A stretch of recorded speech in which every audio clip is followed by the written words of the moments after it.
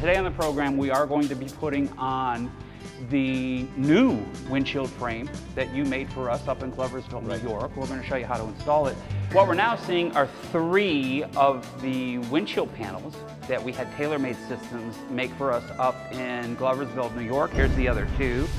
Typically, on a boat this size, you will have a 5-piece windshield frame. And this is, again, Mike Ohout from TaylorMade Systems.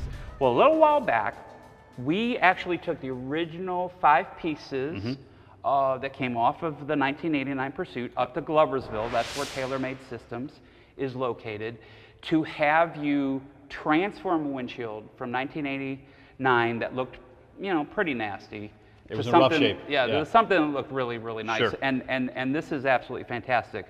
But there are a lot of issues that people might not even know about that they're having with their windshield frames, okay? Especially like, you know, the mounting screws in the frame. That cover gasket, those older ones, literally will disintegrate in the sun. Do you sell replacement? We do, yeah. We've changed the formula over the years, and now we have a much more robust gasket that'll last for years and years. How long have you been making these boat windshields? Since the 50s. You have an entire new division up in Gloversville that is doing nothing but helping older boat owners with their windshield problems. That's correct.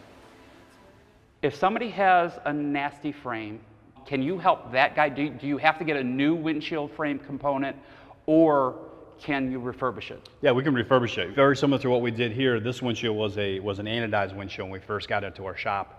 You know, we totally stripped off the anodizing, and then we powder coated the frames afterwards. Okay, well, canvas designers, that's a canvas shop. Back in the day, a lot of canvas shops would take the stainless steel snap stud, okay, for canvas, and they would self-tap it right into an aluminum windshield. And if you looked real close, if you have that on your windshield frame, you're probably going to notice some pitting, if not a dish to where material is actually evaporated. That's right.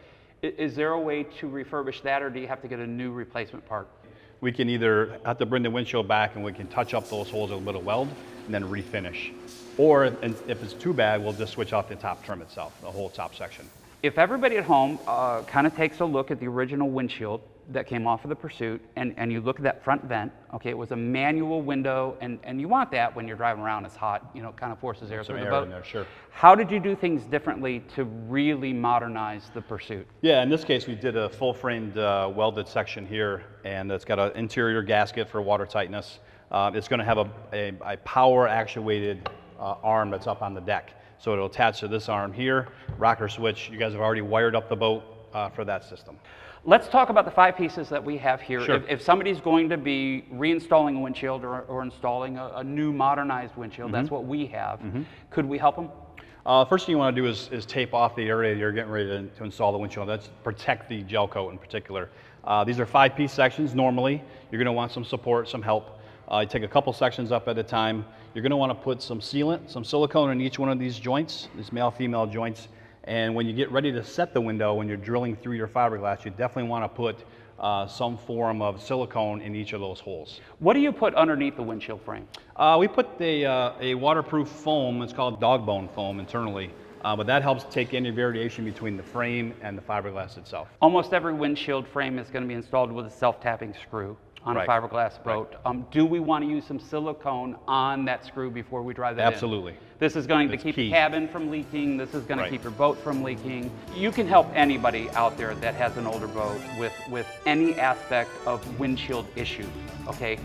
Please, one more time so people can write this down, okay? Because it's an amazing resource, guys. Where can people get this work done? Sure. It's boatwindshieldrepair.com.